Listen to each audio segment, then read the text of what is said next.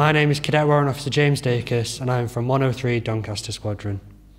I joined the Air Cadets in September of 2014 because my mum thought it would be something I enjoyed, and 6 years on, it's still the best decision I ever made.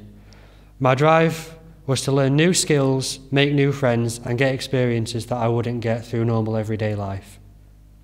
I have been on a number of camps in my 5 years as an Air Cadet. My first camp was to RAF St Morgan, where I was lucky enough to be awarded Most Improved Male Cadet for the camp.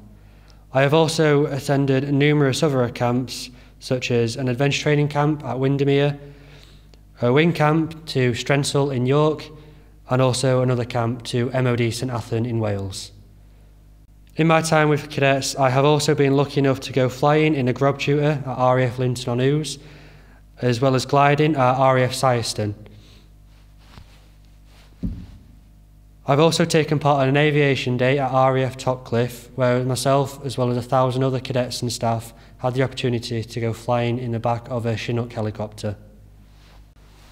I have attended the RAF 100 parade in Doncaster, which was to celebrate 100 years of the Royal Air Force.